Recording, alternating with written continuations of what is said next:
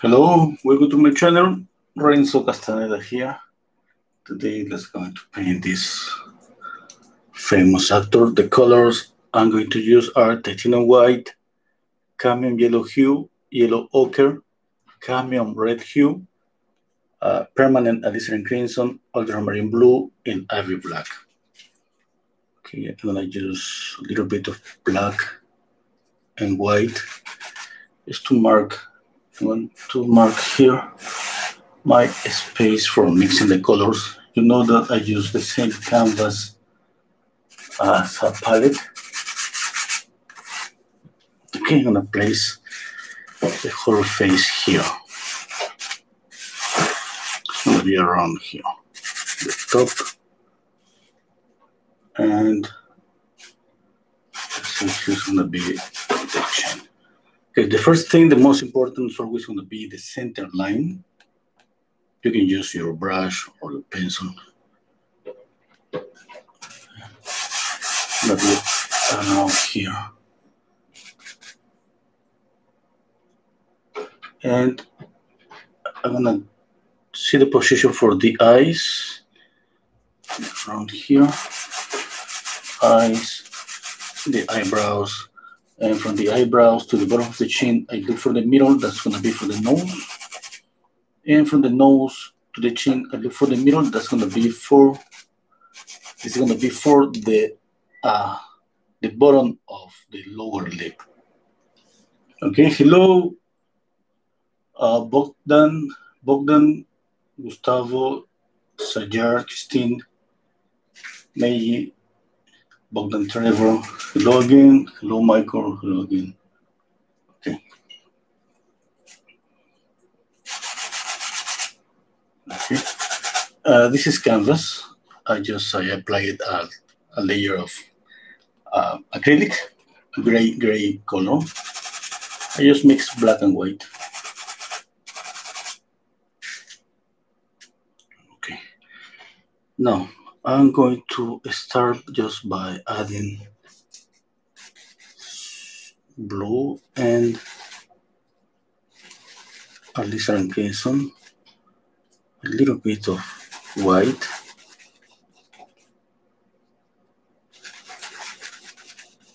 Okay.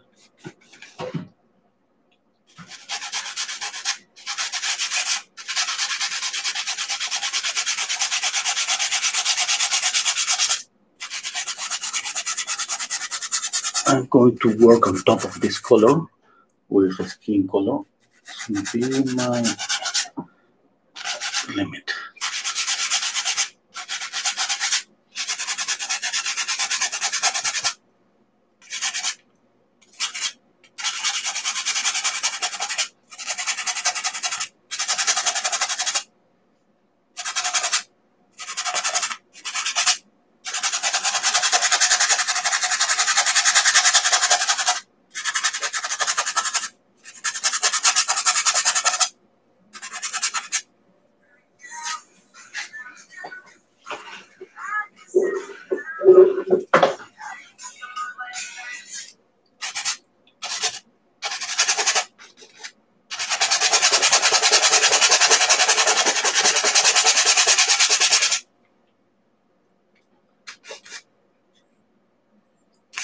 This is going to be the base.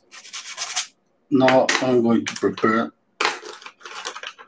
a skin color.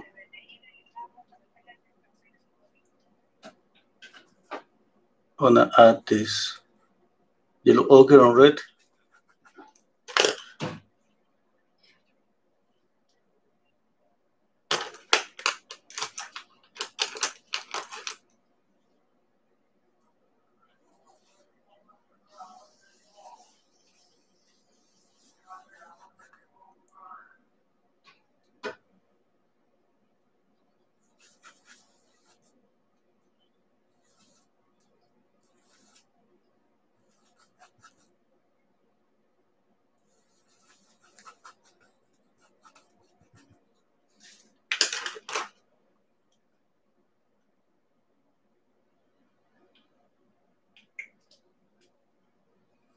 Okay, I have this color.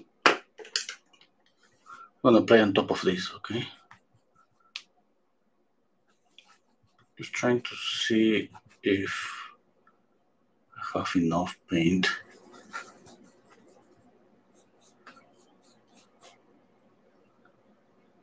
Let me see.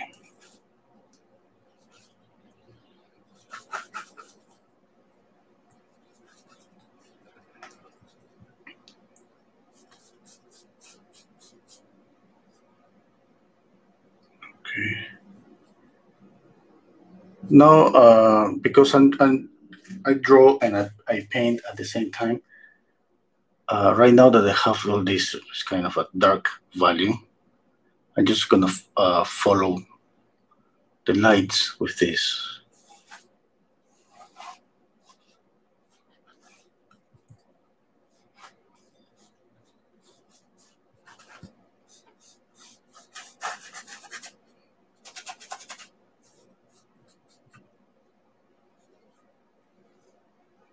Okay.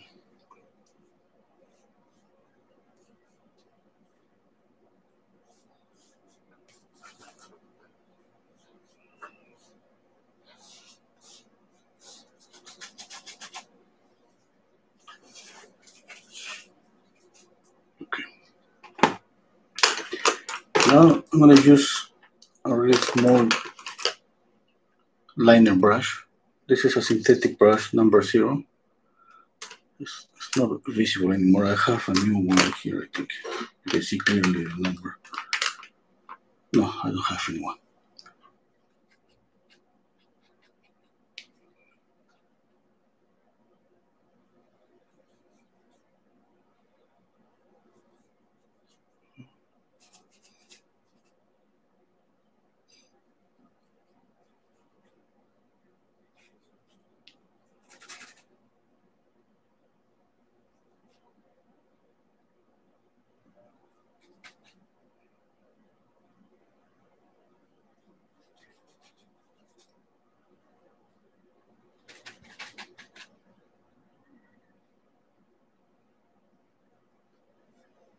I'm squinting my eyes trying to just follow shapes, okay?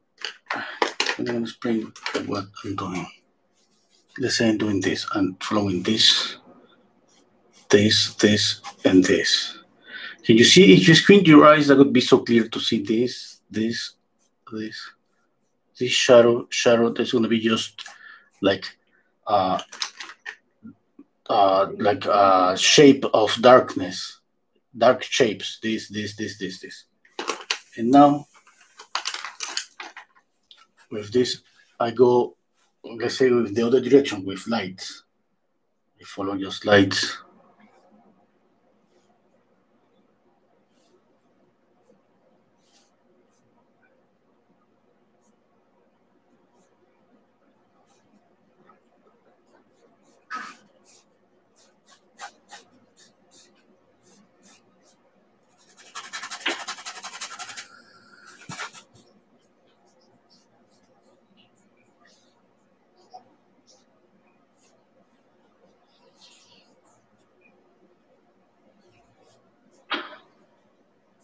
Okay.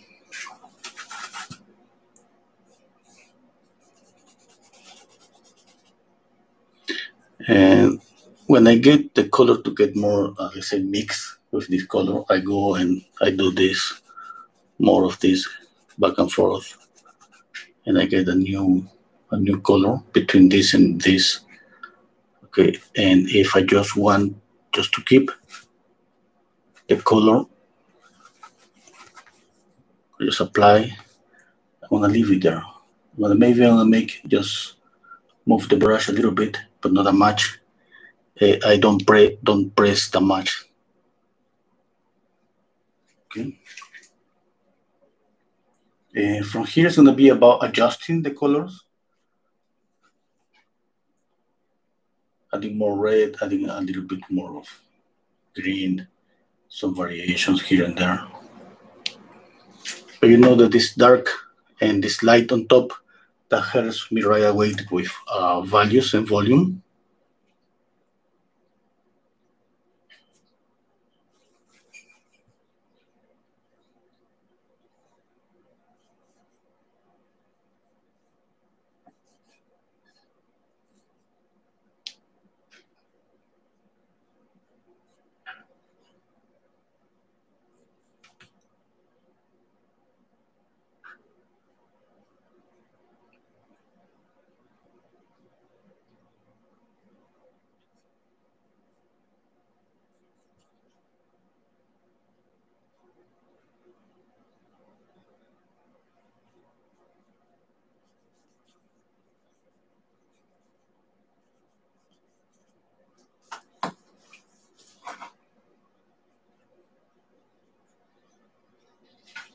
Okay, I'm blending more here because I want to keep more painting here. Obviously, because the light source is coming from the left up. And there's always a recommendation when we paint, we can go with really thick paint in the whole painting, but it has to be more paint always on the lights. All this section, I'm gonna accumulate more paint here than here. Let's say that this middle part is gonna have more thicker paint than this part, okay?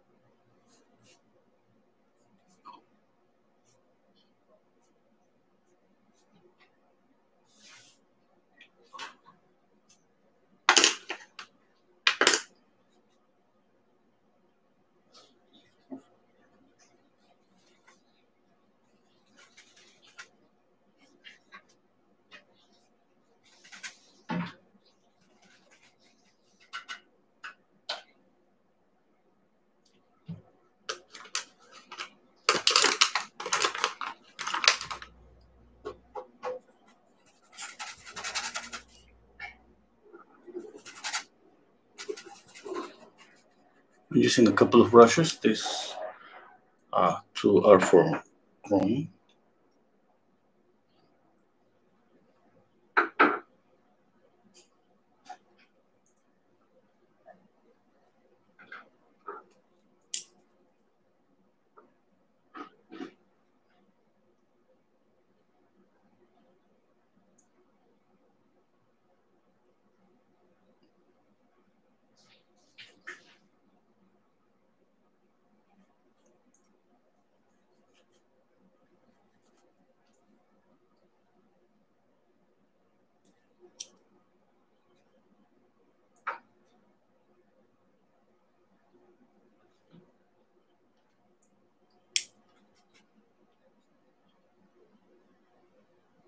Okay, I don't stay too much in one part of the painting, not the eyes or the nose. I go like this on the eyes, and now I'm gonna work the nose because I need to see always the painting as a whole. Since I'm painting and drawing at the same time, that's necessary. I mean, if you start, let's say, a painting and you project the image or trace the image, that's going to be different. Yes, you're going to stay just working on one eye as much as you want and then move to the other eye. But if you work like this, you have to jump here and there because you're, I mean, and adjusting everything little by little and moving one eye a little bit to the left, a little bit to the right. Yes, I mean, it's too early to be sure where is everything is going to be. Like you can see the nose is tilted like this, and here's more like this, and here's it's different yet. I have to adjust that little by little.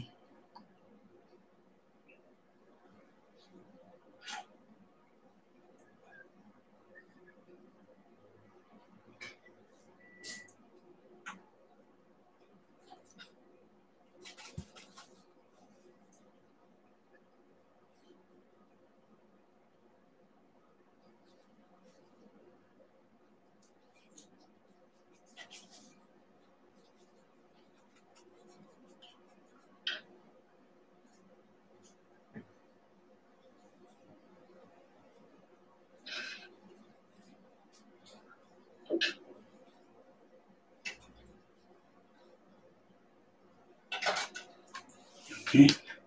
Hello, hello, hello. Terence, do you think the right side of his face is too wide? Okay, Terry. Okay, yes, yeah, maybe. I'm pretty sure it is. Yeah, I'm in the process of adjusting that. Yeah, I'm pretty sure right now there is a lot of mistakes. It's like I have destroying things. Let's say on a table. Let's say there's a table. That's the face. I throw the eyes, the nose, and the mouth. And now I'm gonna move them. Okay, I throw them just trying to be kind of accurate. That's not possible to be so accurate at the beginning. And now I'm just trying to find the right position for each feature of the face.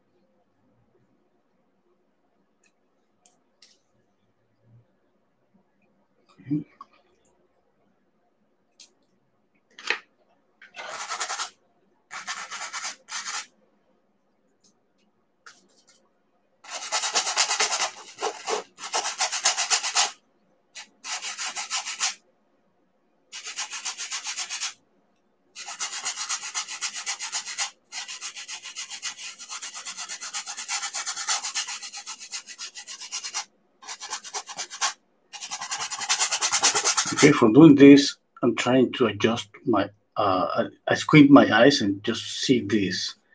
Can you see this shape here? This is something like this. Okay. And it goes like this, just to the nose. Okay. And here there's a small triangle here for this reflection. That helps me to deal with the width of this portion of the face.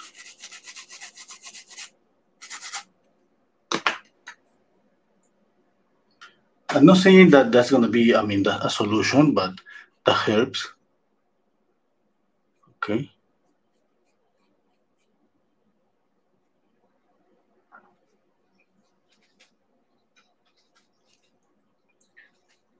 So, this is a process of adjusting.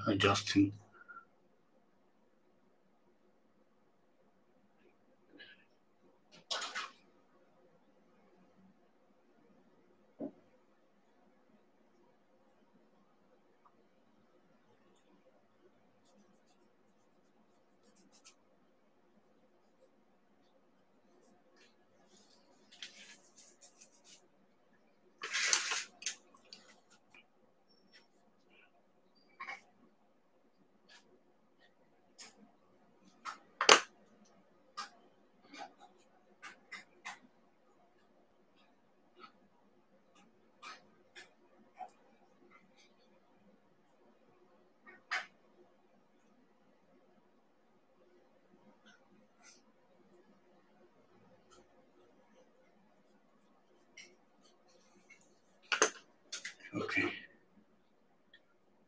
It's not perfect yet, but I think that's something that I can start working from here. Now I'm going to apply more paint.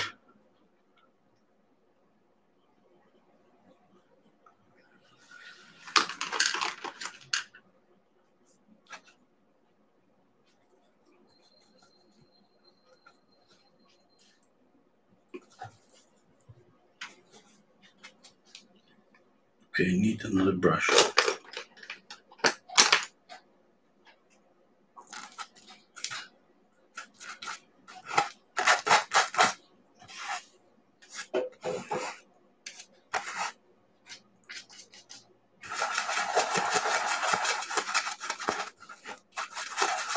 This is kind of an orangey color.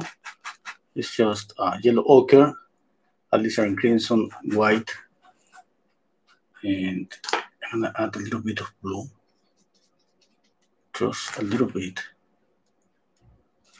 I need to adjust the color. I don't want yet a really saturated color on the face. Let me see how it goes here. It looks too yellowish, maybe.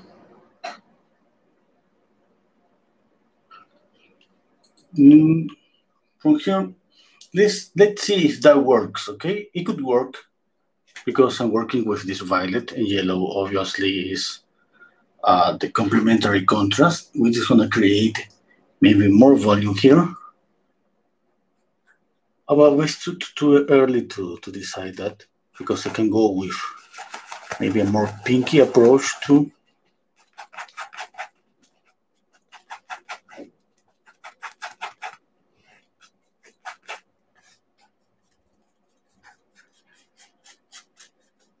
Mixing both here to get kind of a neutral color. I think that could work too. Let's see, I'm planning to work with this kind of thickness just here, okay? Here too. So not that much here, because I mean, a little bit just here.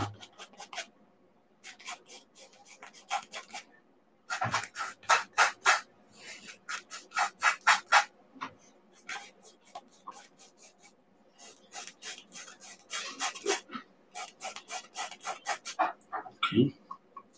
You know that you need to add more red to some portion of the face. Remember that always. I mean, I go just simple. You see my mixtures here? That's so simple. I mean, that doesn't have that much. I'm being worried just about placing the eyes, the nose, and the mouth, getting some of the likeness, kind of some closed, because I'm planning to work more on top of this. Yes, and when I speak about this, it's about volume, keeping the shadows and adding light. That if you have light, mid-tones, and shadows, that means you're working with volume. Now, when it came to think game's color, that when I start adding just something like this, because we all have always a little bit of reddish here.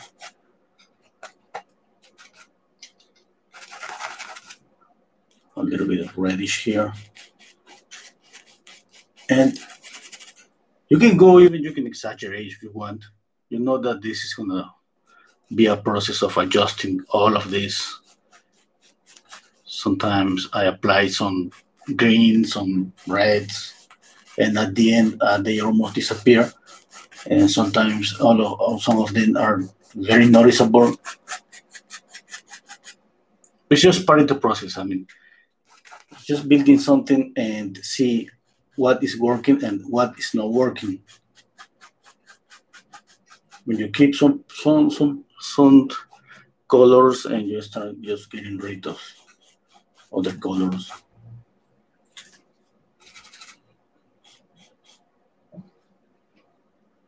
Okay, I gotta clean just something here.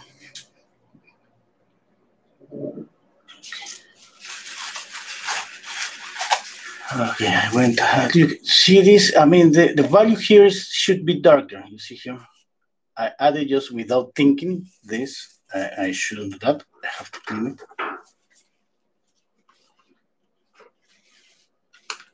I have to keep this shadow here. Okay.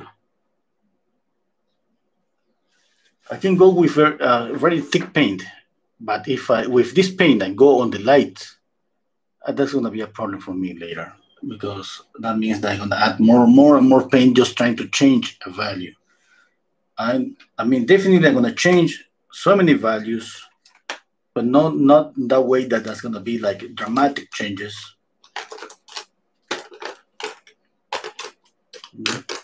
And when I make a mistake like this, then I go in an area that I shouldn't go with a darker or lighter color. I prefer just to clean out the part. Okay.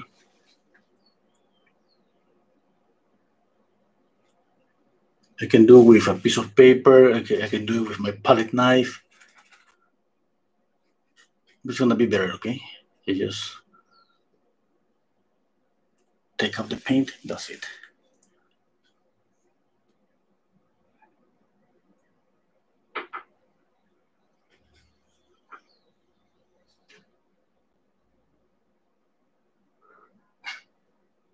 Now that I apply this, I'm gonna go and working on the drawing aspect of the painting again.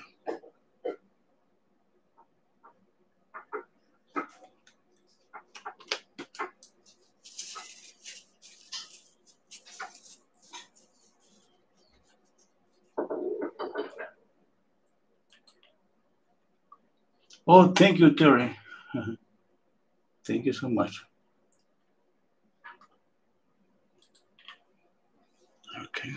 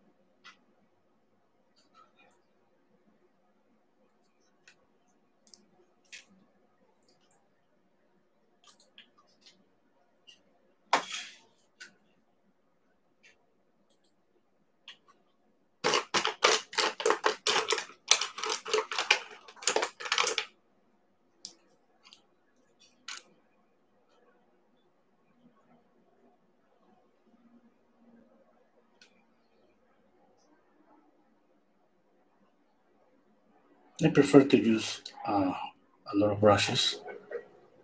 I mean, since this is a Prima paint, I mean, one session, I'm planning to finish this painting in just one session.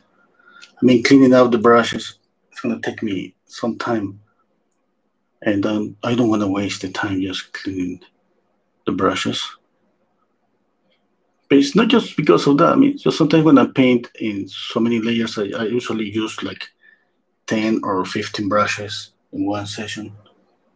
I just prefer to keep, let's say, so many brushes for different colors. This way I can come back to any one of them, and I'm not mixing again or not looking for the color again on the palette.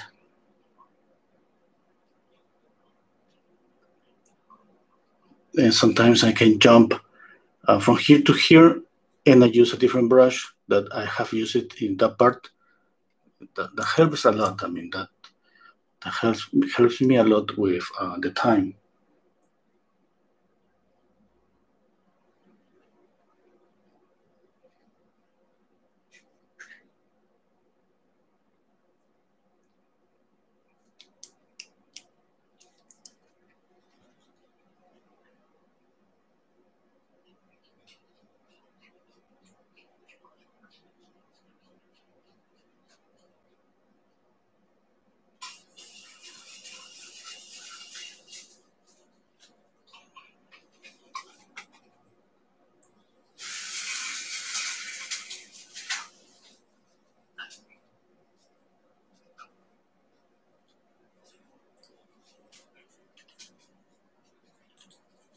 Okay. Hello, Biosabella. Thank you. Guillermo. Thank you. Hello, Dita.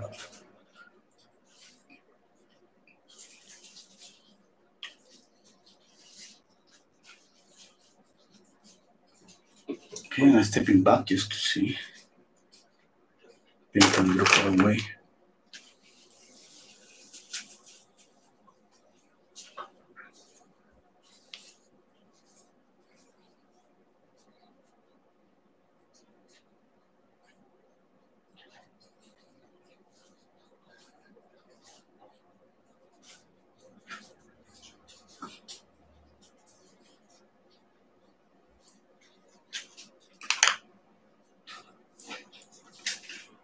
Okay, let's continue. Okay.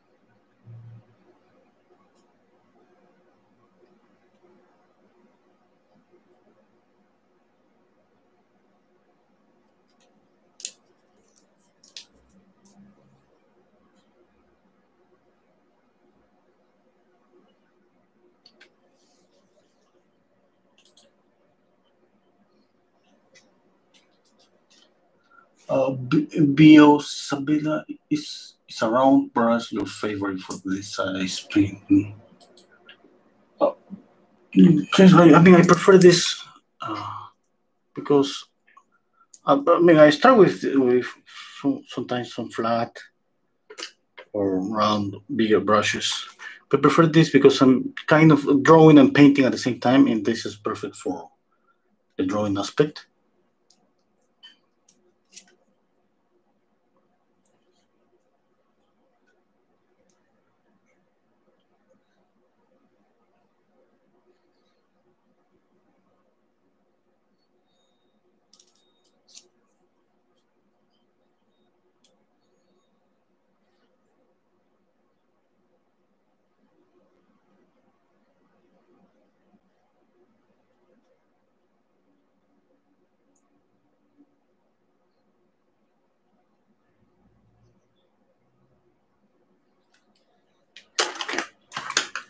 I'm gonna blend the paint a little bit.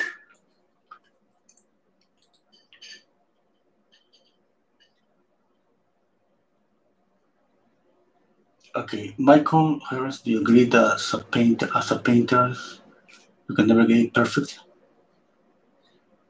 Oh yes.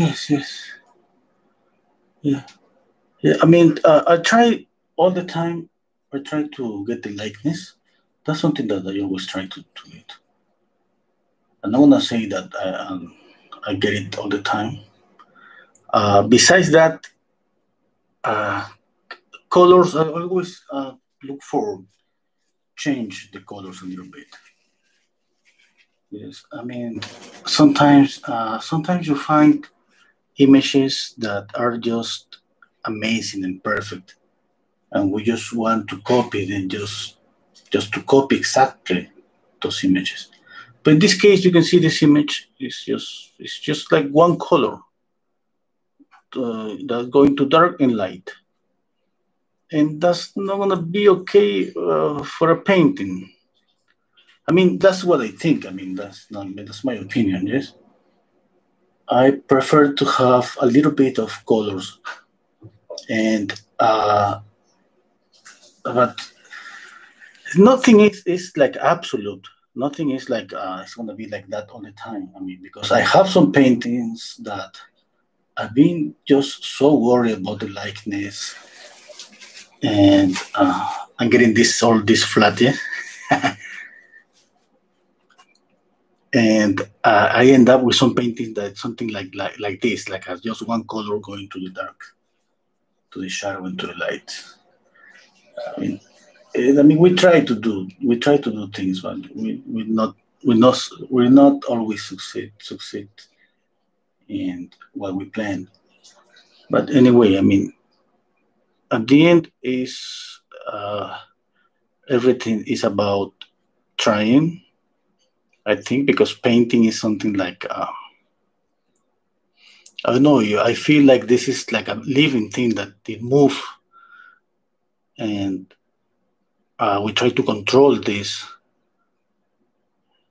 Yes, and sometimes we can't. We cannot do it.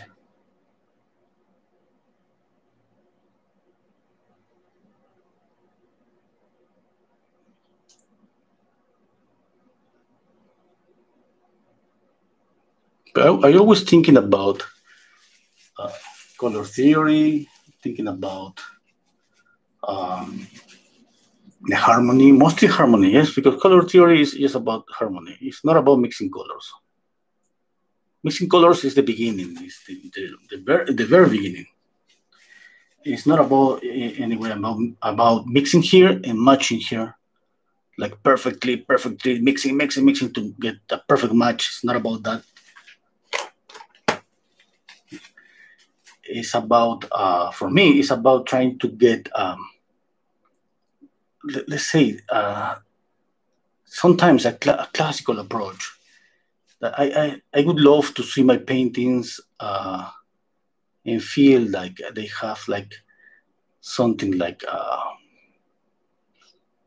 don't know how to say it, how to put it. That it's like I was watching something like an old painting.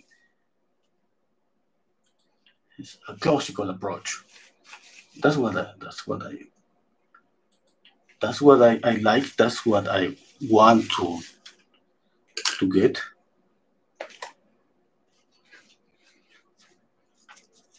Okay, so I go again here because this is gonna be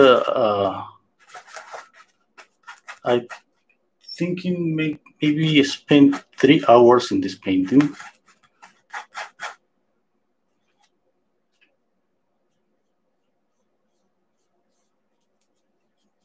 And that's going to be a process you're going to see about adjusting, adding light, blend, adding more light, blend.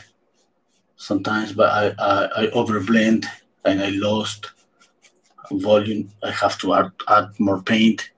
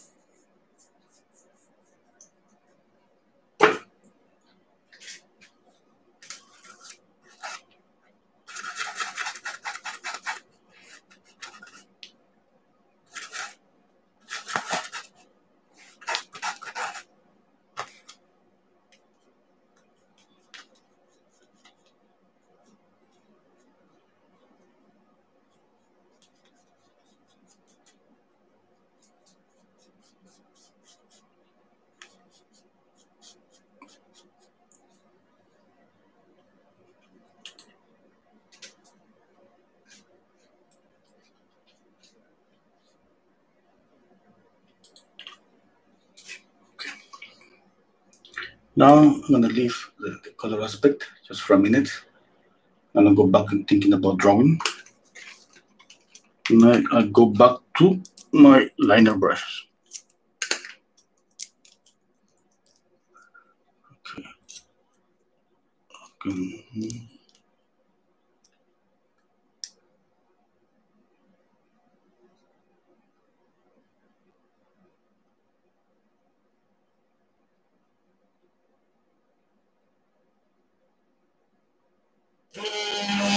Oh my god.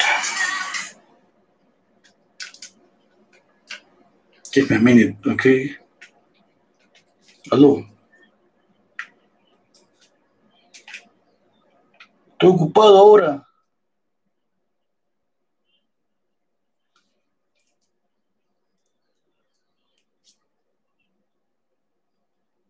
Sí, estoy ocupado ahora mismo. Sí, acabo de empezar.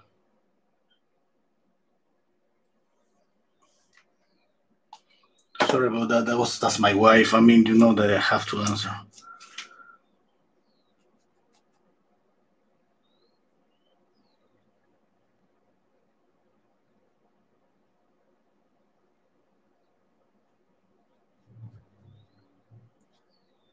Sorry about that. You know that my family doesn't care about if I'm painting or not. You know, if you see my videos, you're gonna find my son that is he's asking me things while I'm making the live stream. And then, I mean, like,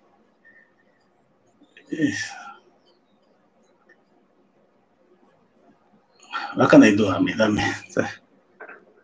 that's life.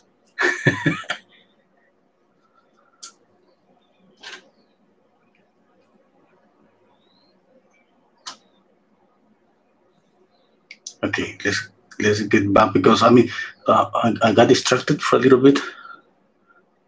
Okay.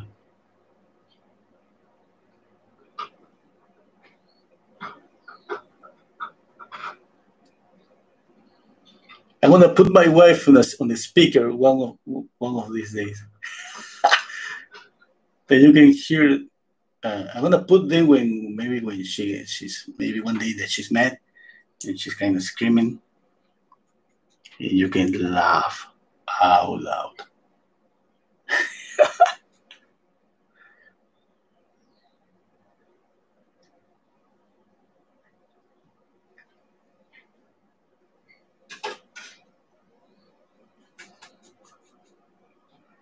Because sometimes I'm making a video and she called me and then said, "Oh, I'm making a video."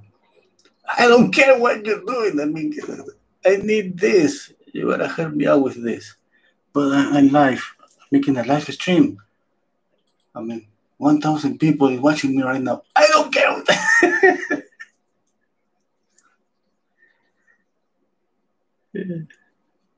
Well, sorry about that. Okay, let's continue. Okay, adding a little bit more of red to the nose, of course. Always, there's always the noses always have a little bit more of red.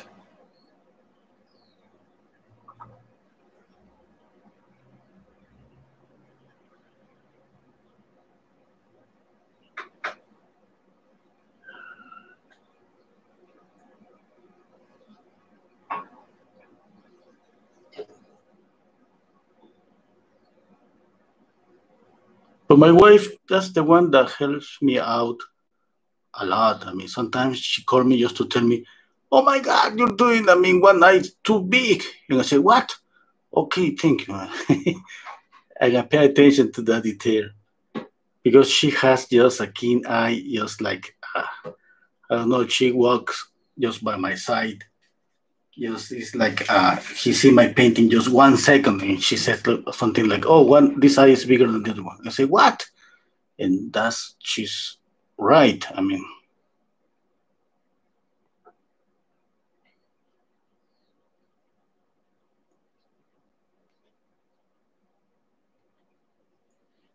okay. Okay. Oh, okay. What is, I mean, I'm thinking about just the drawing aspect, like I said.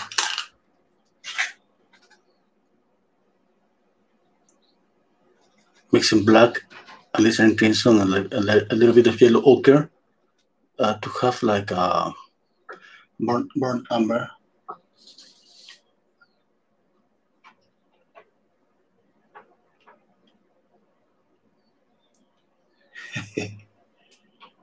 Yeah.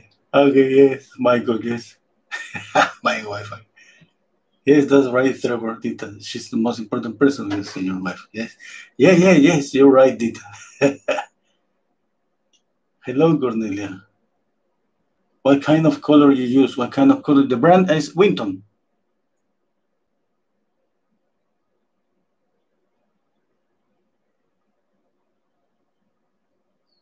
Oh, Michael, yes. That's funny. Okay, where I was, I was thinking about this portion of the.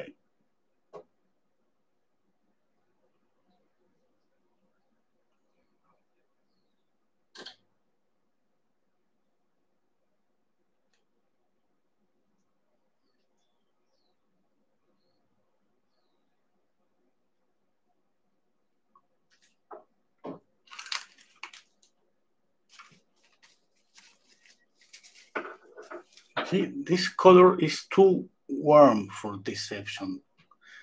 This part, I gotta just because you gotta think always about saturation and how warm or cool is a color. The portrait is not that noticeable, but we should think always a little bit about that. Because let's say if I go too warm with this light, that's gonna pop up this part too much. And I don't want that. The accents are here. Not here. And I can see right now that this light is too warm.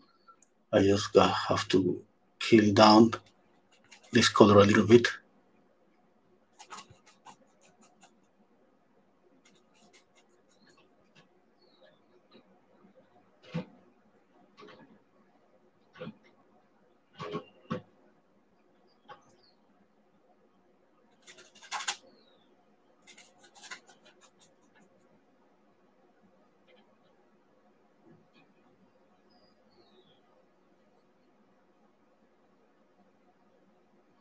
Let's see, I'm adding a little bit of gray. Maybe it's too gray, I'm gonna add a little bit of red. So that's part of the process, okay? You gotta just add a little bit of one color, a little bit of the other color. You gotta keep something in mind. The nose have to be more, a little bit more saturated than the colors here, because that's the only way they have to pop up the nose. Okay? You gotta control that. It's something that you want to pop up more. This saturation should be different than this saturation here, okay?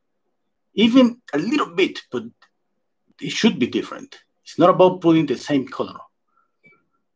Okay, that's a difference between this color here and this color here. There's a difference between this color and this color. It's not just about making it a color darker or lighter. It's about changing the saturation of the color. Okay.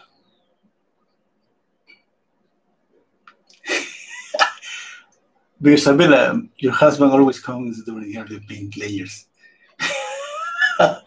Yes, that's something. Yes. In your opinion, what color brand is important? Okay,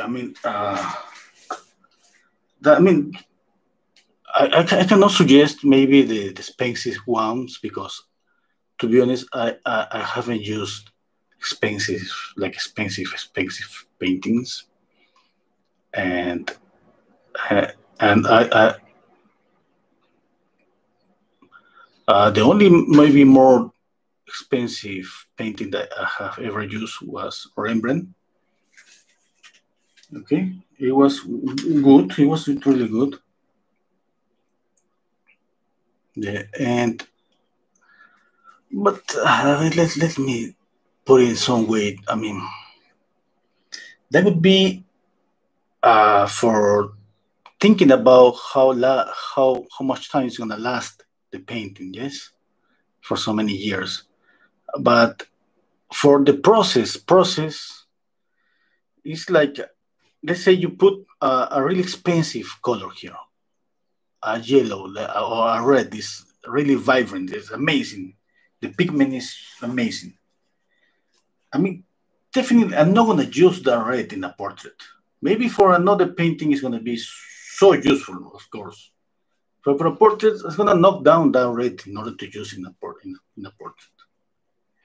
You know, I'm telling you that you're not gonna notice in a portrait if you have used maybe expensive or cheap oil paints, because the colors in a portrait always are mute, mostly are mute. And if you go with some skin color, this has more saturation. It's not gonna be like you put like a on compare any painting that you see that have, oh my god, the skin is so bright, something like that. You put just any yellow on orange, compare it, the yellow and orange is gonna be so strong. I mean, you're gonna notice that what you're seeing is just in effect on the harmony. What it makes just pumping up some colors, but it's not because of the brand. It's just because of how the painter just managed the harmony of the colors. So not it's because you have used a 1,000 tube of paint, and the other one have used a $10 tube of paint. It's not about that. Okay, I mean that about the price is gonna make a difference. I mean, how it's gonna last the painting. Definitely, if you if you wanna buy very expensive paintings, I mean that's okay. I will do that. If I will have a lot of money, I will have maybe the more expensive paintings, because I want my paintings to last, like maybe at least for 100 years. Who knows? But we're not gonna see that at the moment. Okay, we're not gonna see a difference at the moment. I mean, that's what I think. Okay. Yes, I mean, in a landscape, maybe that's gonna be another case. If you're painting a landscape, maybe a vibrant pigment, that's gonna make a difference. In that case, yes, I could say, yeah, go buy a very expensive, because it's gonna make a difference. In a portrait, that's not gonna happen.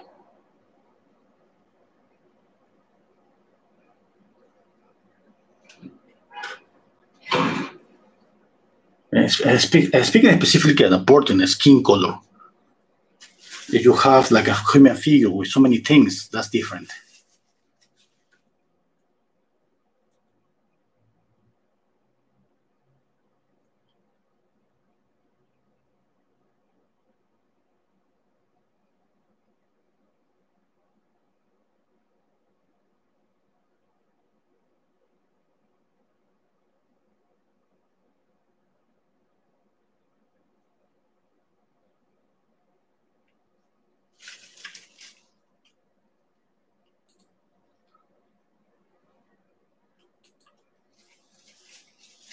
Yes. I mean, more than thinking about what materials to buy, maybe the expensive one, the cheapest one. Obviously, don't buy the cheapest ones. Yes. And I would say if you have a lot of money, you just go with the expensive one, definitely.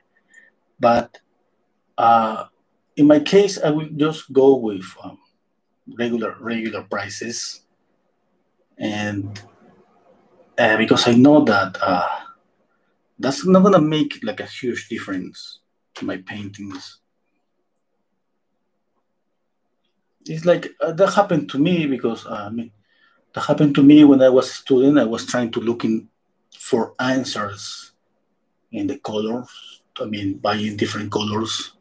I always the other day I told a story when I was a teenager, and I went to a museum here, and I saw a painting I really with vibrant yellow, and I went back home so fast because the museum is really close here to where I live, and I painted something, and I tried to get that yellow. I mean, that was something amazing for me, and I didn't get it. It was, oh my God, I went again. I went back to the museum. I see again the color. And I went back to home. I started to paint again. And it was like, I don't remember the painting. It was like I don't remember. But I didn't get it again. And at the end, I thought, oh my God, those pigments at that time, they have different paints. I have just my chips, oil paints. That's it. That's what I thought. Okay. So now I know that's not the answer. Okay. I was just looking in the wrong place. What was the answer? The answer is for me that I didn't have any experience. I just went and I saw, let's say, that yellow that impressed me a lot, but I didn't saw the colors around that yellow.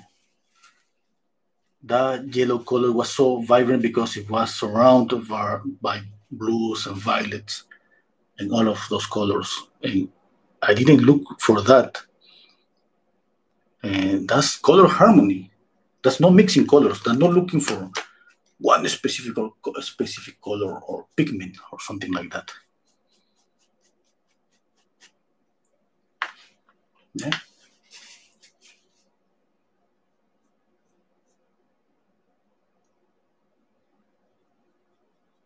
Now, every time that I see a color that is amazing, obviously, the first thing I do is I look around.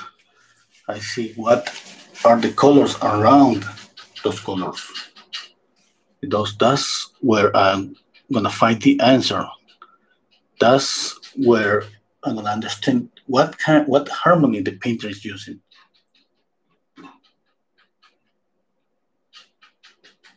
But for me, one thing about painting, not painting portraits, about painting anything, is about the color harmony. The color harmony is something that takes a lot of time to master. And for me, I'm just, I can say, I'm just in the process to learn that.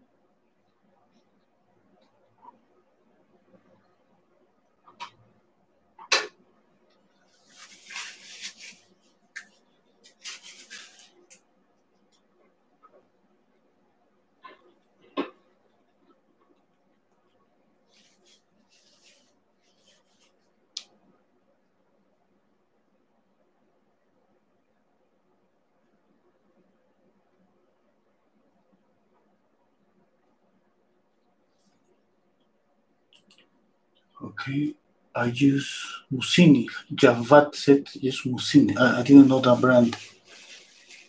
Oh, Dita, you have a lot of paint. Got from this from the Royal Talents factory. Oh, that's really good. That's awesome.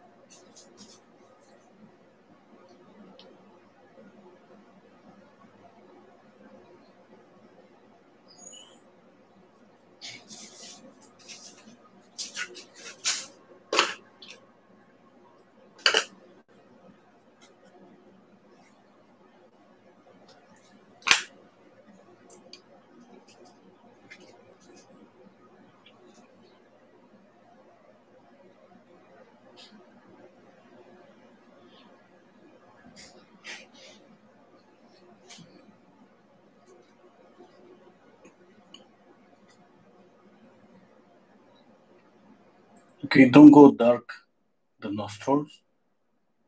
I always use I mix Alizarin crimson and cadmium red.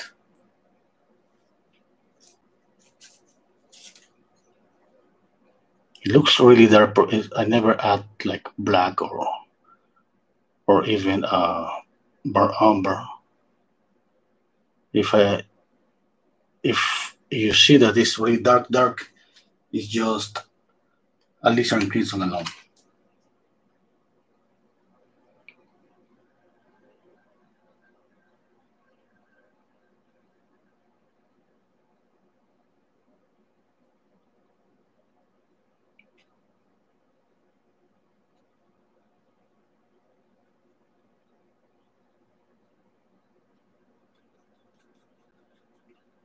Then adding a little bit of this color, this kind of greenish ochreish color, because I mean I have I'm working this section, and this portion has to be a little bit of grayish or greenish color.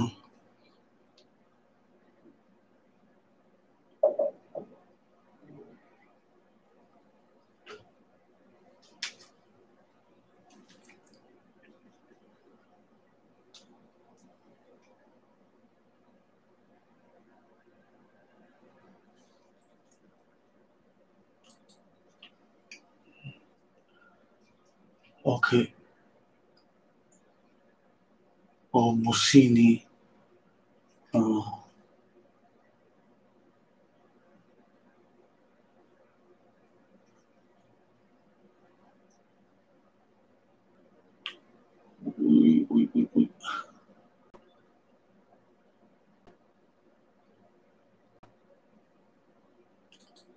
Okay, can you hear me?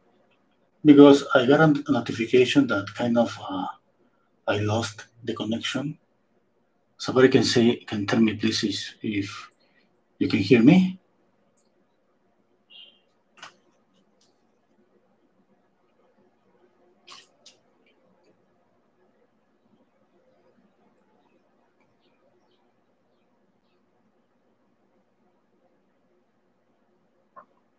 Okay, thank you. Because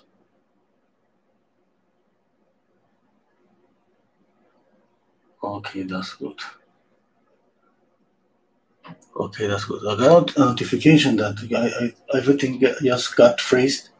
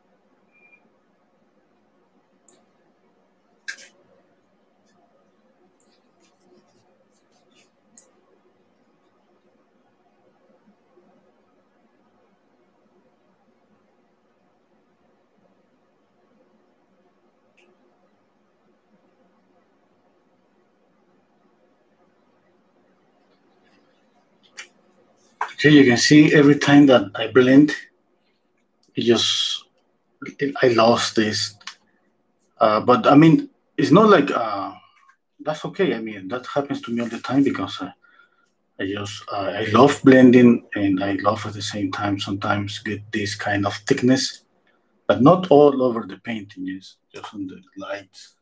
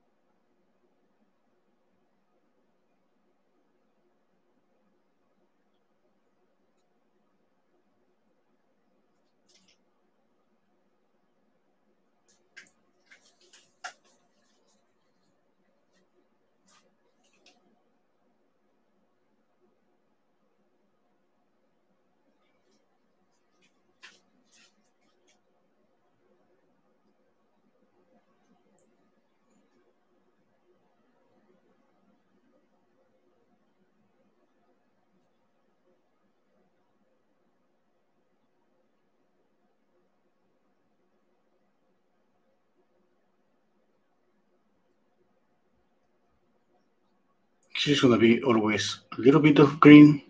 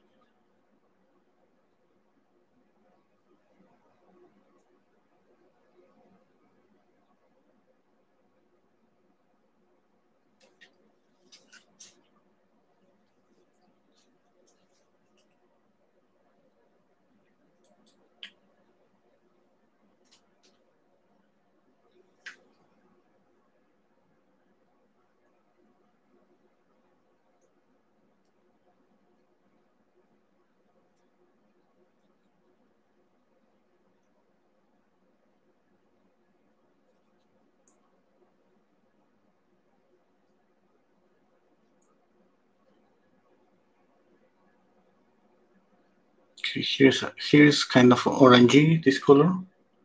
Greenish, I think this. I can add a more saturated color a little bit here.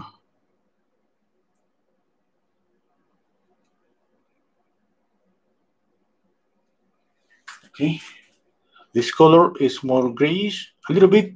This is more saturated, and that what makes that creates more volume. It brings this a little bit forward to us.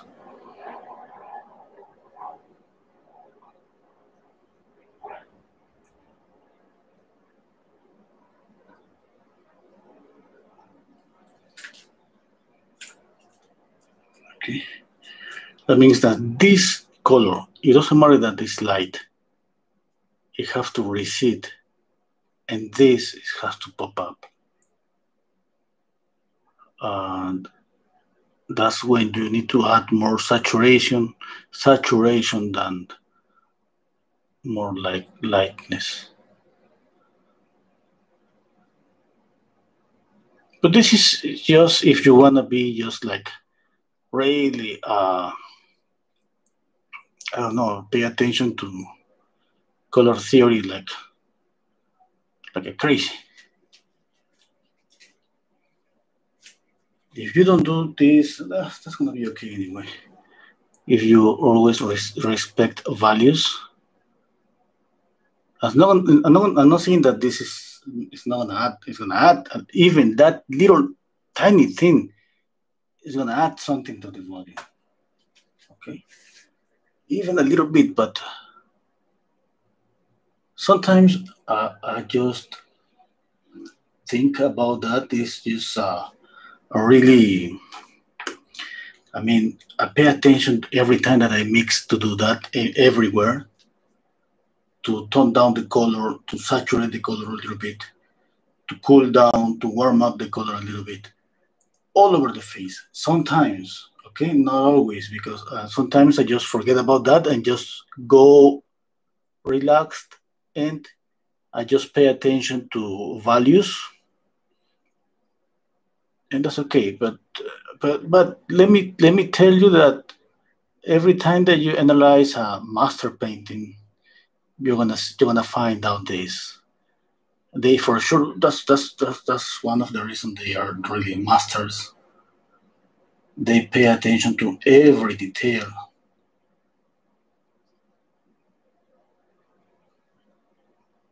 Right?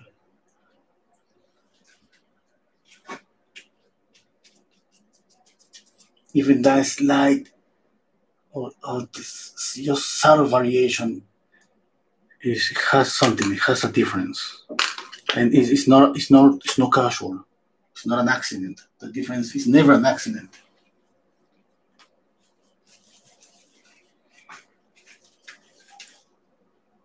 Yes, I mean, you're gonna get there without even thinking sometimes, but it's something like this. This is lighter. This is darker. I mean, it's gonna be the darker. It's gonna be cooler, or what? It's gonna be grayer, cooler. I mean, what do you choose? And at the same time, it should be transparent because it's a skin color. Yeah, it should be. Speaking about that, I gotta add a little bit of color here to make it this one a little bit transparent, because that dark shadow like this here in the image doesn't work sometimes. Sometimes it works in a painting, but sometimes it doesn't. Sometimes we need some transparency in the shadows. Okay? And remember, when we speak about warm and cool colors, and there is not always like that difference, like the lights are warm and the shadows are cool. No, the shadows are cool and warm at the same time. Okay?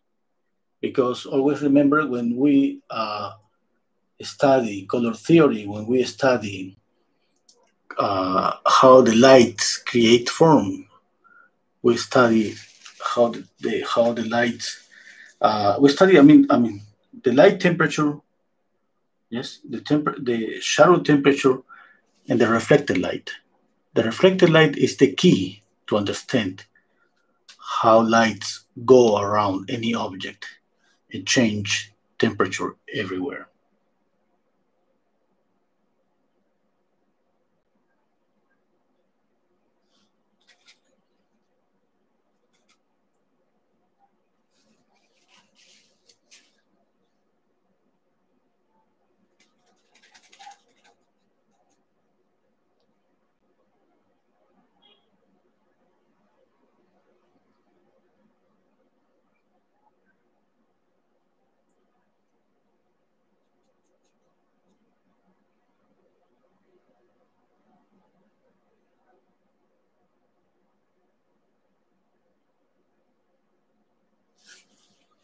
What I'm doing here is adjusting this. You see that I have a kind of orangey color and adding this gray color on top of that. Let's see how that works. If that works, okay, perfect, because this color is going to the shadow.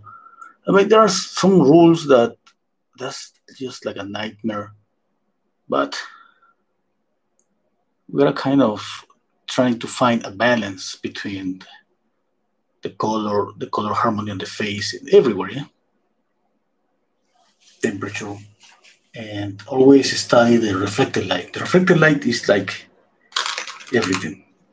For me, it's like the key to understand how lights create form.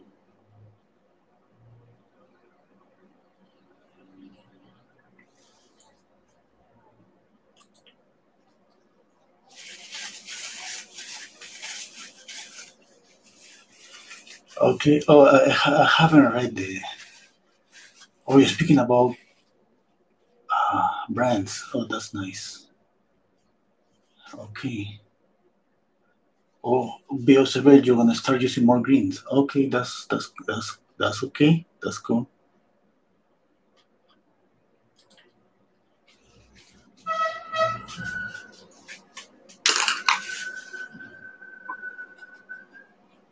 Okay, now I'm going to again fix the drawing aspect of the painting.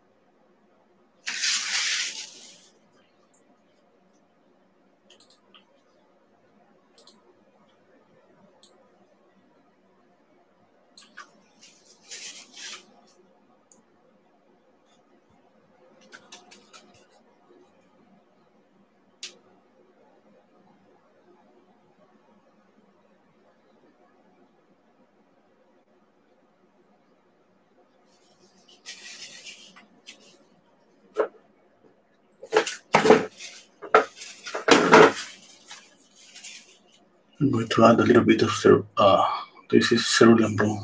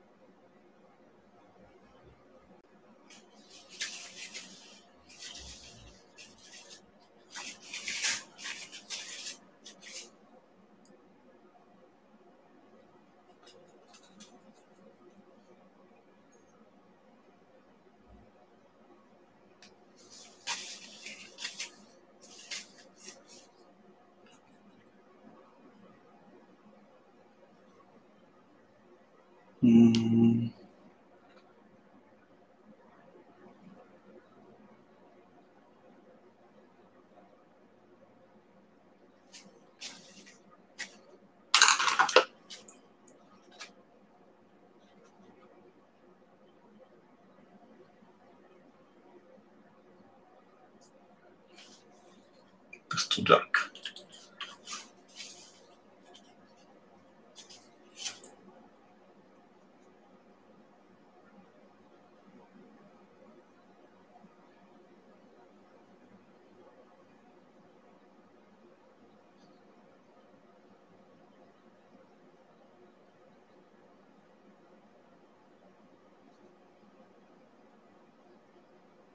Oh, I gotta do how do you say when you I gotta say thank you special. I gotta thank to my new patrons. Okay, let me look for the patrons. Let me look for the patrons. I always forget to do the shout outs. Okay. Special thank you to Brenda Minson, to Christopher White Moore, and to Lipa Schormerzer. Something like that. Thank you so much.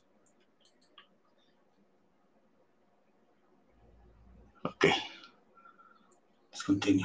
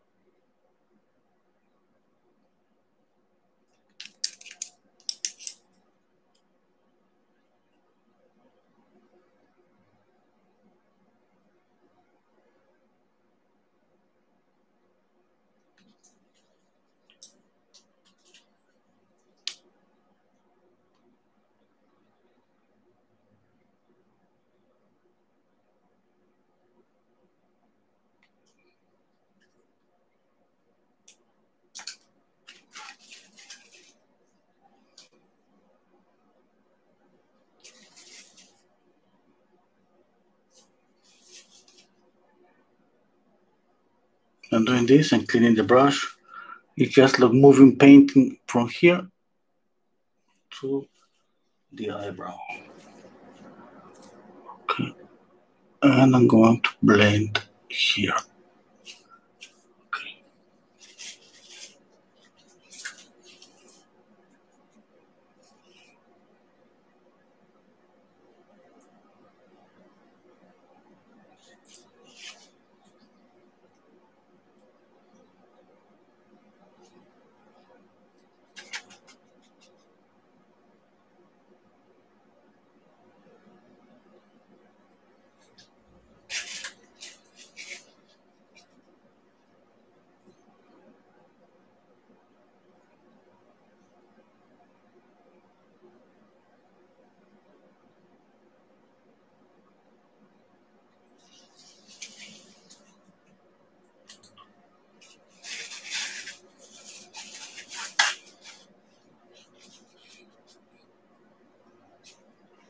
Okay.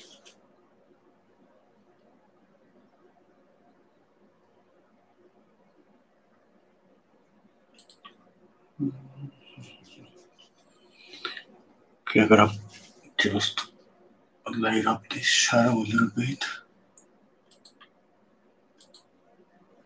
Or maybe not. Sorry, I'm just thinking out loud.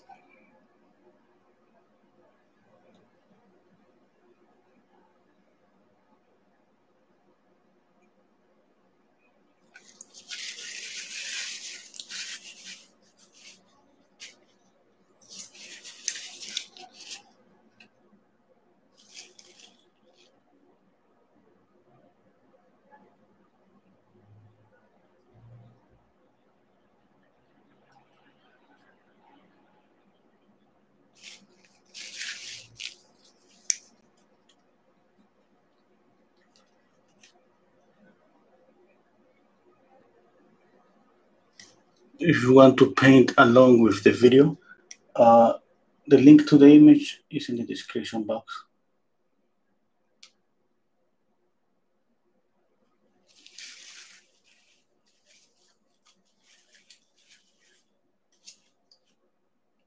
I'll mix some more pinky color.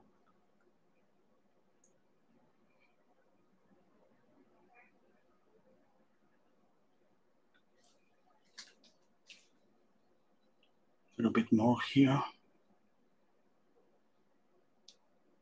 Okay.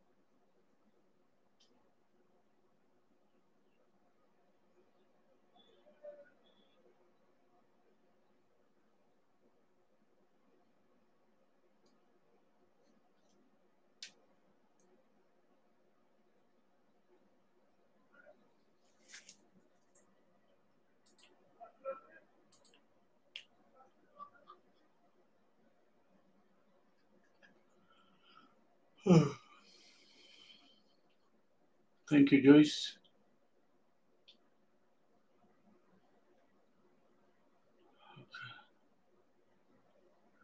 I had another black and white photo of my mother from the 50s.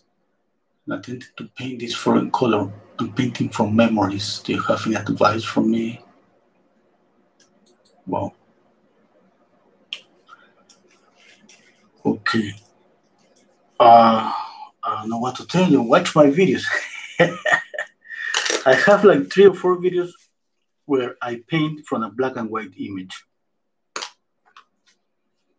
I'm pretty sure those videos I can you can have an idea about. I mean, it's gonna help you a little bit, yes, how I mix the colors.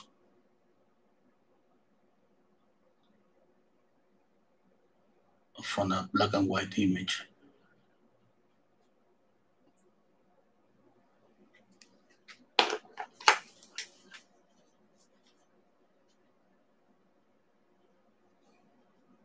Where I was. Another way that would be making a grisaille, and on top of that, working with glazes. Basically, that would be an oranges colors on top of the grisaille. I think that would be the most simple way to get a skin color.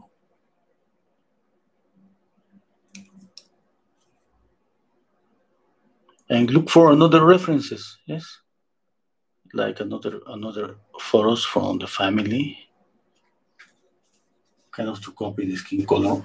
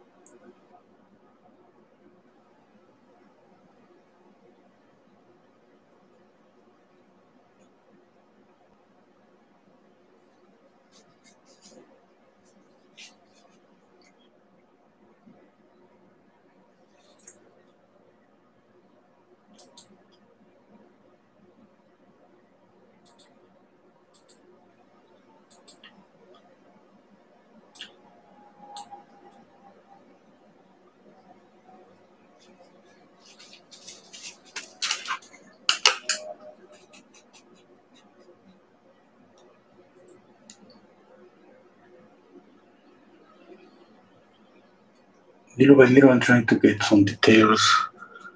Always afraid to make people older because when we overdo these things about looking for details from these subtle shadows and all of that, midtones, sorry, so these midtones that happen to me all the time that I end up making people a little bit older.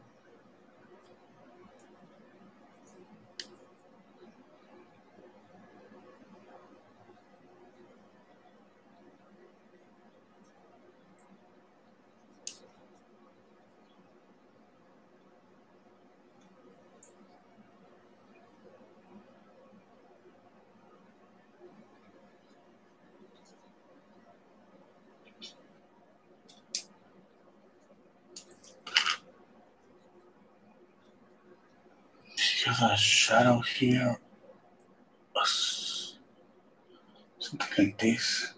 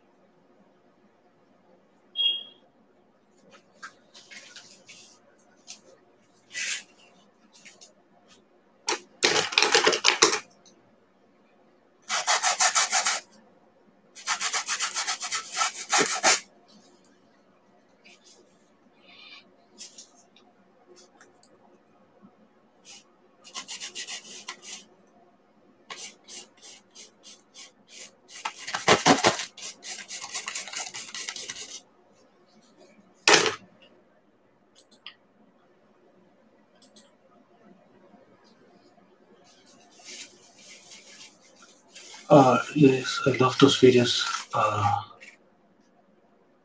Okay, that's exactly what I do. Yes. Yeah. Oh yes, like Sita, like Dita says, you can use Photoshop too. Oh, yes. Javad, what is your favorite old master? I mean, there are so many of them. I mean, it's kind of difficult really to mention just one. Yes, I mean, there are so many. Uh, uh, uh, I remember, I mean, one that let me think. I mean, one I always just loved a lot is Vermeer.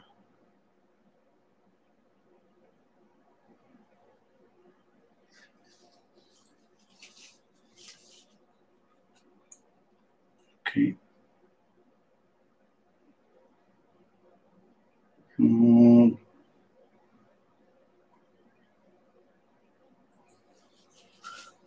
I'm trying to make these wrinkles here on the forehead.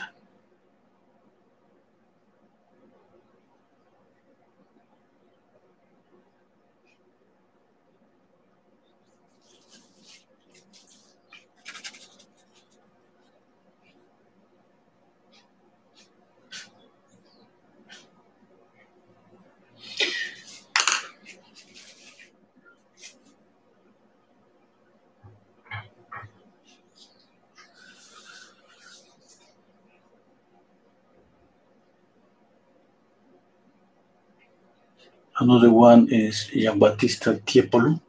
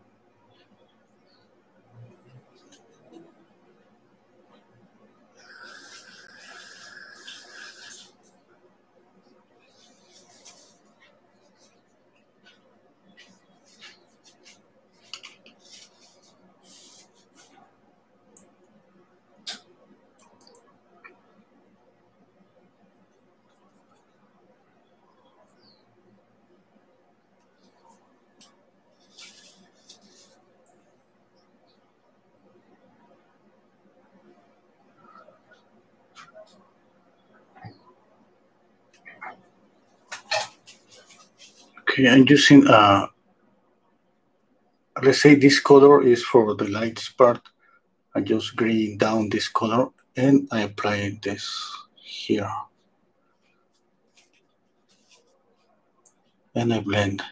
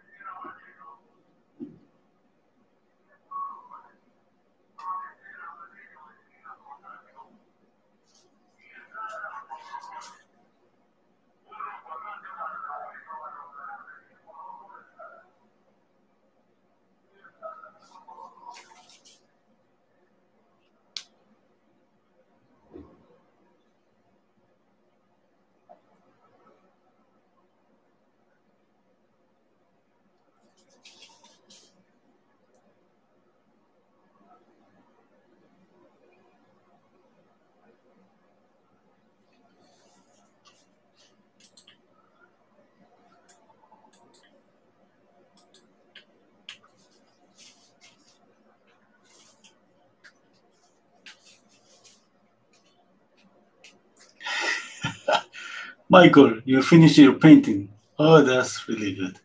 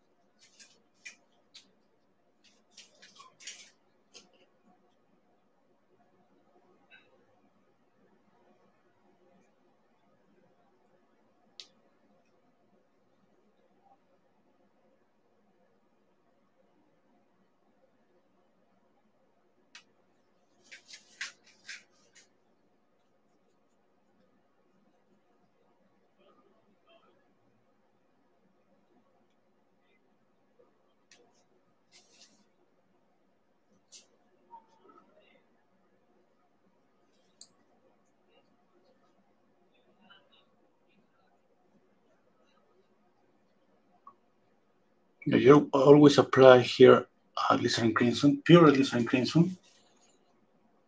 No black, no burnt umber.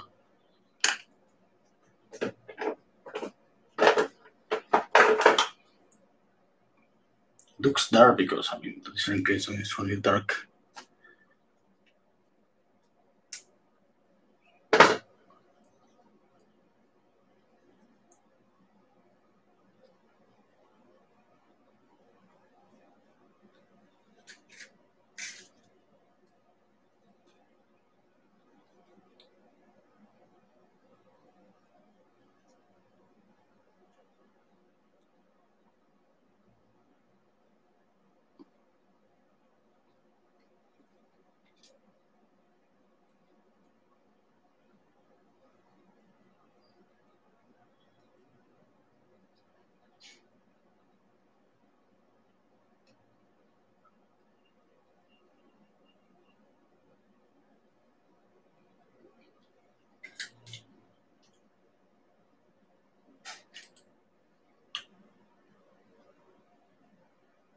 Hello, Mar. Hello, Mary.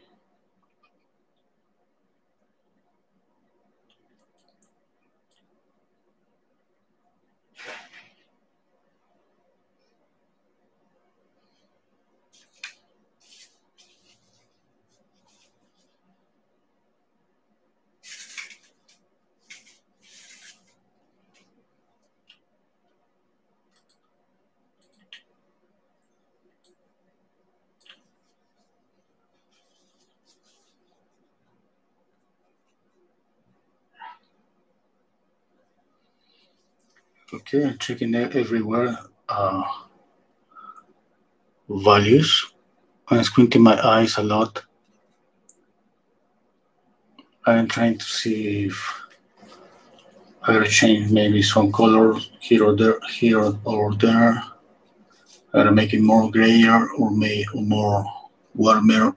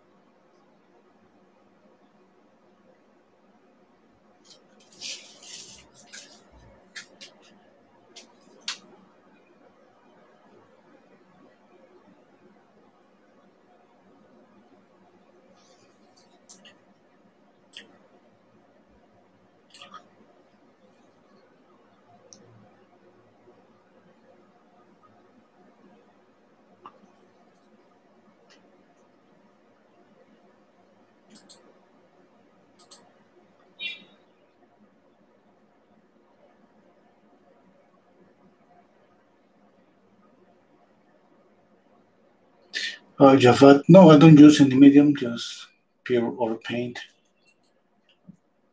Yes, Michael, I just wanted to add more paint to this one.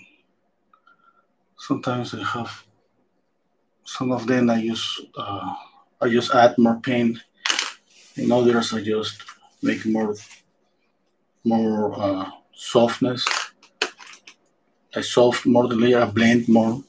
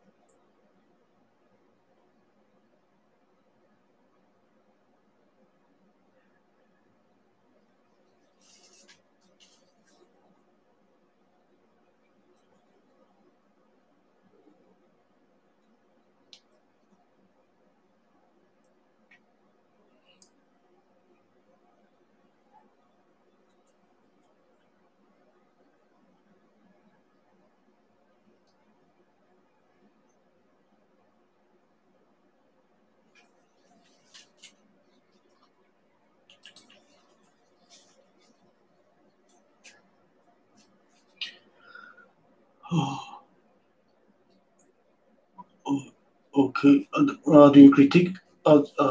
Yes. Yes. Sometimes. Yeah, why not? Why not? I mean, I have a group of. I have a group class, like just of 10 students, and I mean it's in Spanish, and I'm thinking about opening a new group of a class group in English. Maybe next month. Maybe not so sure. It's gonna be just for. It's just for painting together. It means 10 people and me. We all paint the same image, and by Zoom, in this way, we see each other how we are painting, and I critique each one, and I give a little bit of advice. And each class is 4 hours for 4 hours, once a week for 1 month. That means 4 classes. In each class, we paint one portrait. Okay. As soon as I make the promotion in my website, I'm gonna start promoting the classes here in my channel. It's more like a class. It's something like this. We paint, but the difference is we paint together. I mean, just 10 people. Let's say 10. Let's say 10 students, and me. Yes, we all paint together. I mean, up to 10. It could be 5. It could be. It depends. Yes. And we all paint together, and I critique each work, and we continue painting, and that's it. I mean, until we finish. It's about 4 hours. Sometimes a class is the last class I had, it was like 5 hours, but that's okay for me. I mean, it's not like, it doesn't have to be exact. It depends. Yes, it depends. I mean, how we paint. And then we go. It's 4 hours because we go really slow, really slow. We make a lot of pauses. Yes, and usually I paint. Let's say 20 minutes, and I stop for 5, 10 minutes, and then I paint another 20 minutes, and I stop for 5, 10 minutes, and that's it until we finish the class. And in one class, it's all 4 classes. One class is about just it's just painting a portrait, okay? But I just explain a lot about drawing, just drawing. I just like the 4 hours. You just paying attention to drawing, and then the next class is paying attention to color harmony, to mixing the colors. Okay, the next class is about value, just paying attention to value. Then you know that we put all those together in every time that we paint a portrait. So I try to separate them, at least to try to explain that part in each class. Okay, and at the end, we paint one portrait very soft without any impasto. The other one is going to be very more expressive, with more visible brush strokes, but not like this one. The idea is keep it just not like this thick, okay? Just here like this. Just like this portion, okay? Just because to control, because we don't have the same level. We are not even on the same level. I mean, even like the same level, and that's why for some people it's kind of difficult to manage too much paint. Yes, and for other people it's just naturally they just love to manage a lot of paint. But in order to, let's say, practice, we have to reduce the amount of paint just to pay attention to, let's say, to drawing or to color harmony, to mixing the colors or value, and not deal with the thing about modeling with paint. Yes, and all the students they start with just they trace the drawing, and this way they don't worry about just drawing and spending maybe 20, 30 minutes, an hour trying to get a nice drawing, and then we will start just right to paint.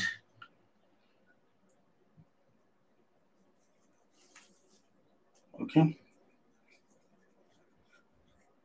Okay. Oh, my support is it's canvas. You can see how it moves. This canvas. It stretches bars. Oh, Joyce. Okay. Okay. I'm planning to do maybe next month. Let's see. Okay, let's see if 4 hours is what they give portrait artists of the year. Okay, I don't know about that. Yes, I mean, because I spend usually 2 hours, 3 hours in a live stream. Right now, for me, that's okay. I can just let's say finish this painting. It's been like 2 hours. So let's say I spend the same time. No, I spent 4 hours making this same portrait. The extra 2 hours that's gonna be for all the poses, all going really slow, and this way. In this way,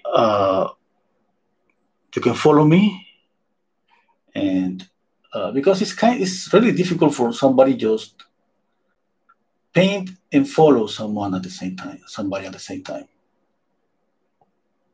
Okay, that's why I go really slow and make a lot of poses. I go to drink a coffee. I left the students just there.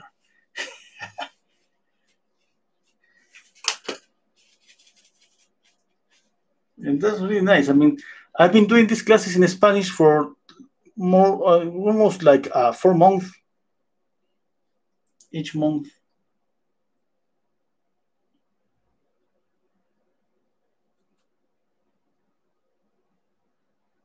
I'm planning to do them in English now.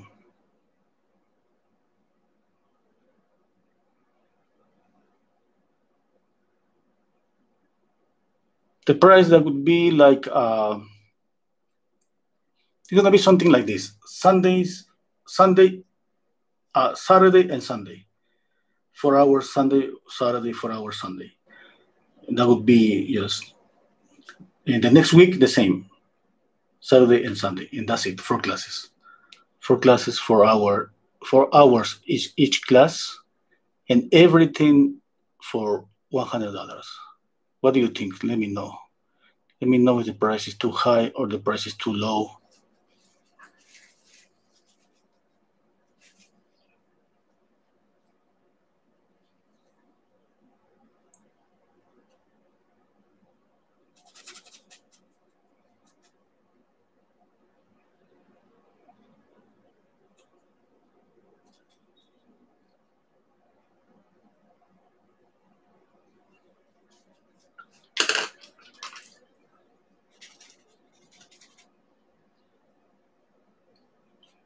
Oh, Mervat, I'm trying to imitate you.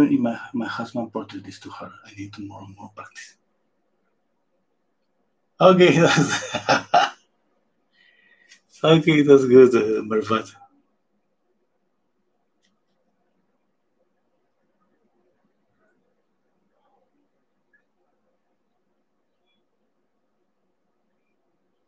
Oh, Michael. Oh, sounds good.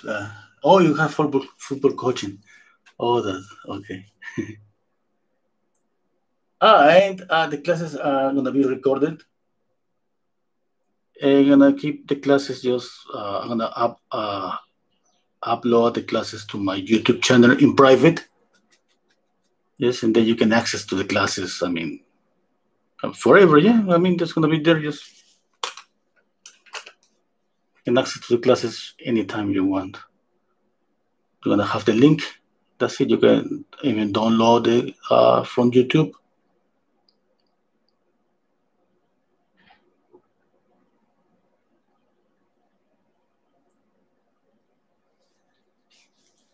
Yeah, because I mean, so mostly yeah, some people just they want to paint more. I mean, they repeat sometimes the portrait, and they need to see the video. Yeah, that's the only way.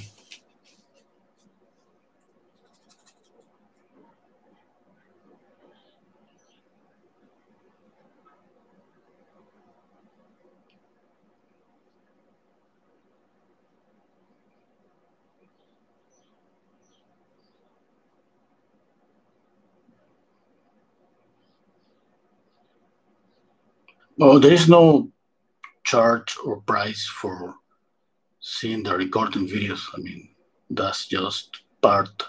It's just part of the package of the class. Okay. I think I'm getting to the end.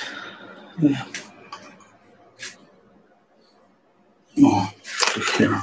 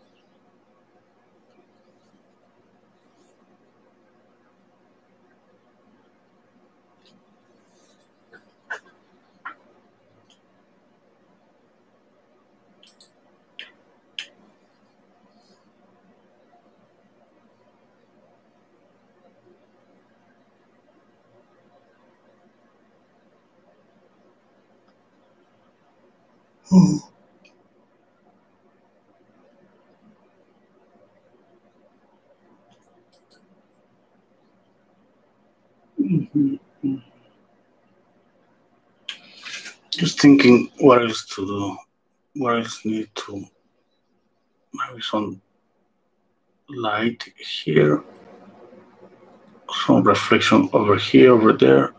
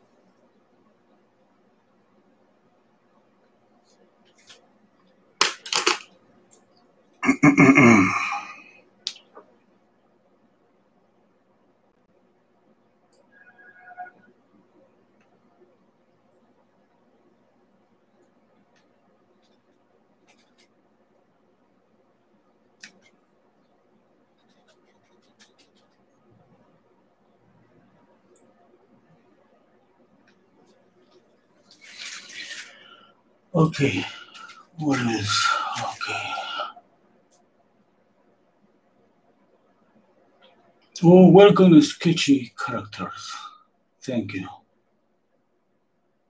Thank you, Tita.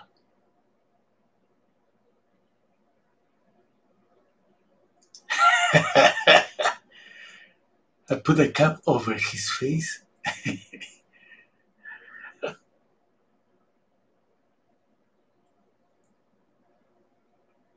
Okay. Kimberly Christie. Do you paint? Yeah, I used to paint daily. Mhm. I've been doing like making live streams, not daily, but like 3, 4 days in a row, and then I stop for a couple of days, and then again 3, 4, 5 days in a row. Then I stop 2, 3 days.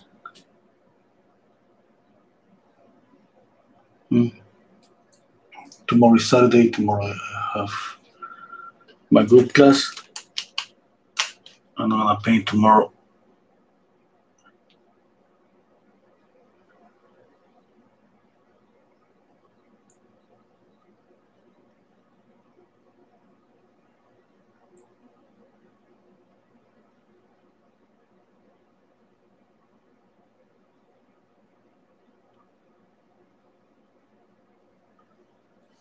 Okay, it's time to go.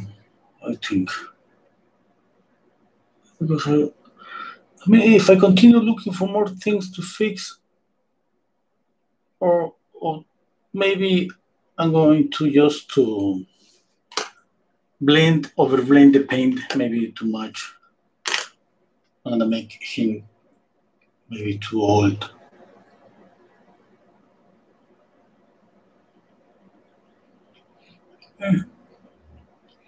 Dita, okay. Oh yes, you don't like the. Yeah, sometimes I just love to apply this thick paint some areas of the portrait. Sometimes I go just so soft. Yeah, sometimes kind of the mirror. The thickest paint that I have painted was this one of their. I don't remember his name. Oh my god! The this guy, the Rolling Stones, Mick Jagger. On that painting, I apply maybe the double amount of paint on that portrait. Yes, because I mean, because of his face, because of his wrinkles, it was okay. I mean, the figures create the illusion of the age.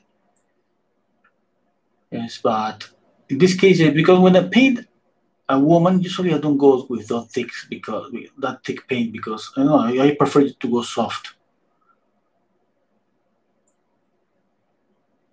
But it's a matter of taste, like you said. I mean, it's personal. So yeah.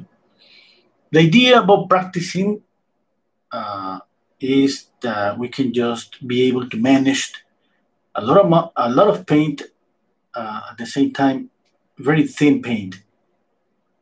We have to be able to do that because there are people that naturally they can manage a lot of paint, thick paint, and there are people that they cannot. They just go with almost no paint on the canvas.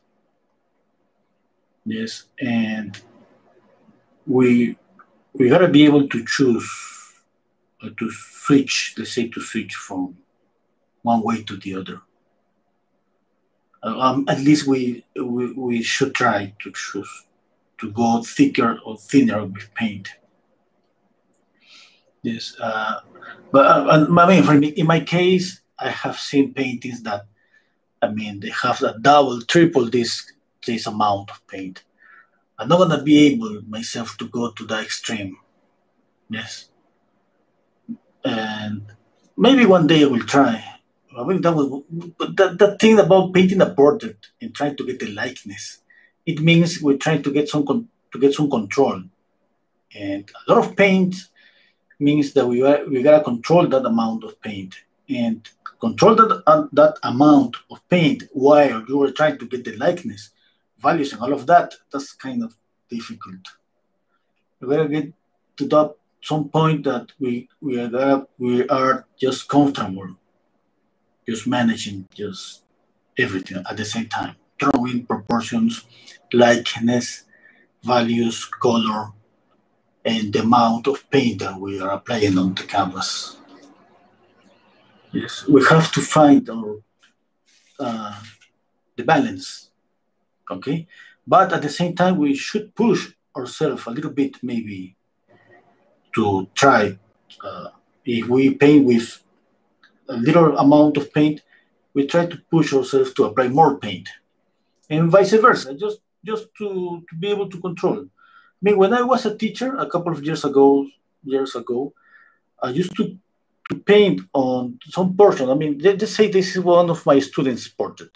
I used to go and paint a little bit here, or maybe a little bit here, or one eye, maybe, just that.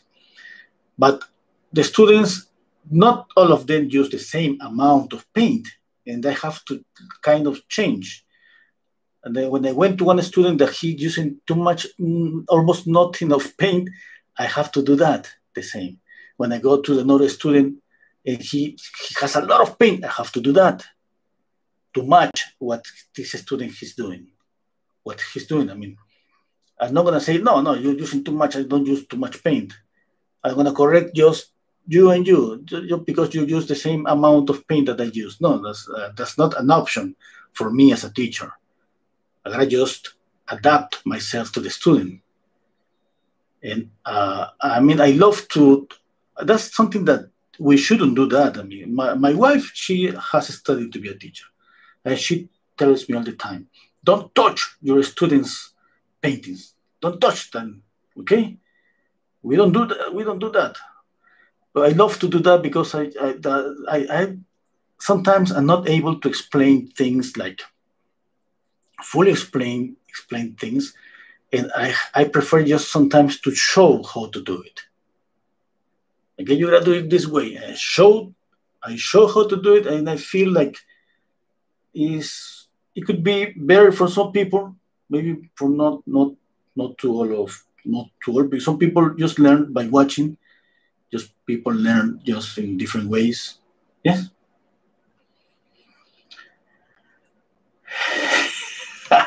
Okay, I gotta go. Oh, better, but just you make me. That's funny. Okay, I gotta go. So I mean, I'm just speaking and just going around the painting, checking out because just what I planned the live stream to be like 3 hours, and it's been 2 hours and a half, and I feel like I have some time for making some maybe corrections, but at the same time, I'm afraid to overdo things, and at the end, instead of fixing, just ruined the paint.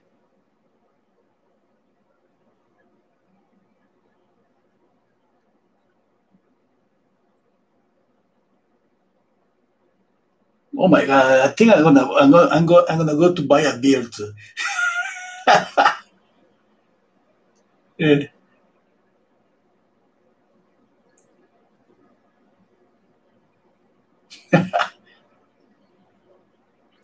Hmm. No. I'm just keeping the thickness of the paint here, Dita, not here. And just because this is more light here than here. Yeah.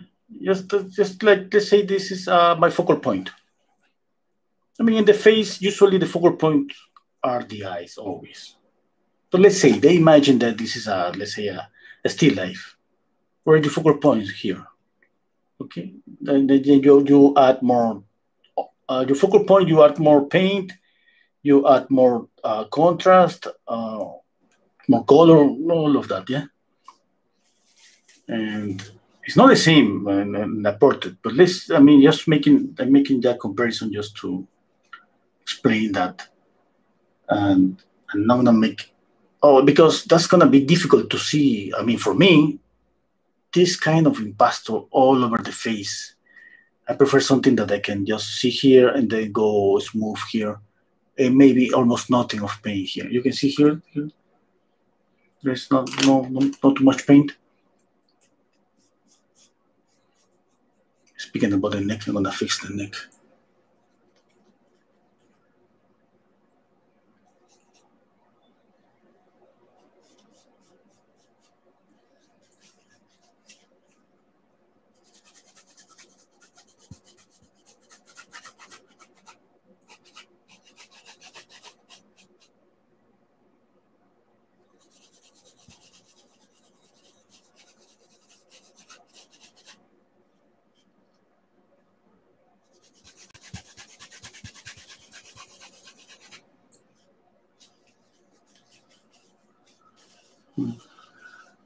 Okay. Oh, exactly, Michael. Same with coaching. All players learn different ways. Yes, exactly the same. Yeah. Hello, Crisalida. How are you?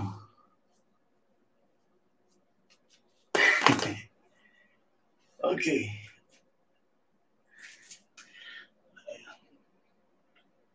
Mm.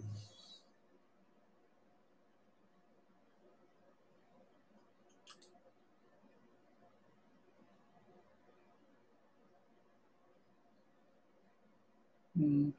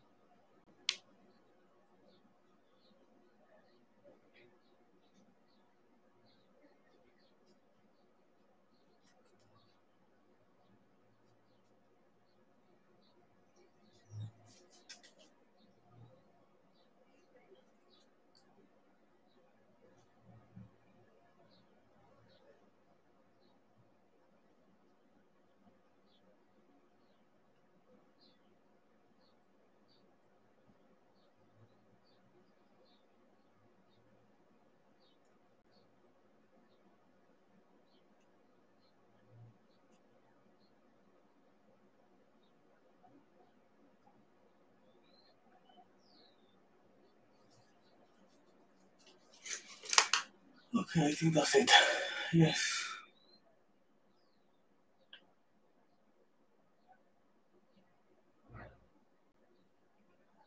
Yeah, you're right, Dita.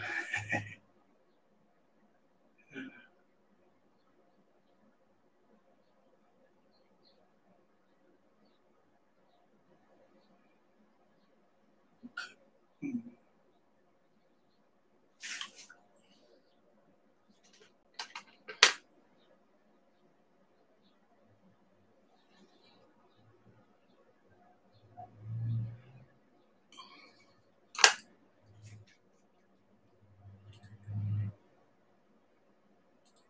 Okay, that's it. Yes. Okay, okay. Maybe not.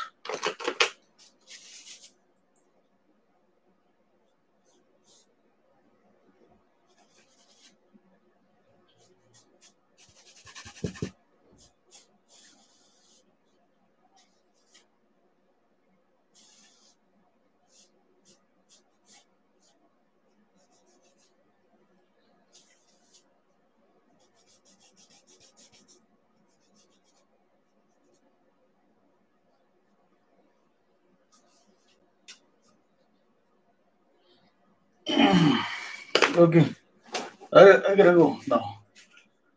Yes, I mean, I start to see so many things, so many small details. I know for sure that I'm not gonna be able to fix all the things that I see.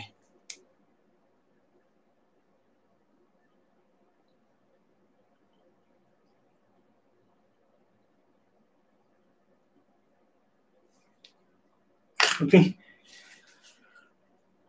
Mm.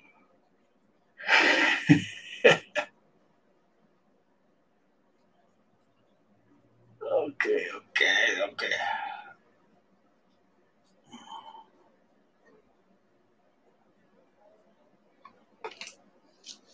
It's difficult to go.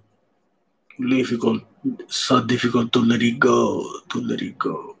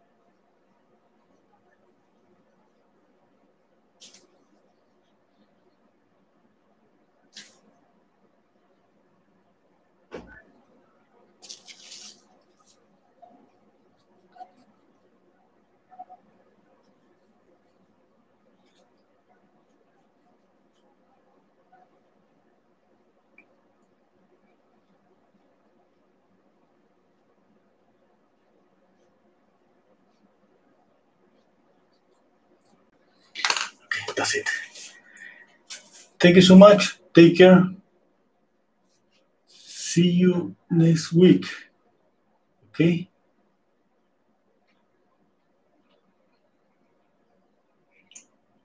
Yes, Isabella. Yes, that's right. It's so difficult. Yeah.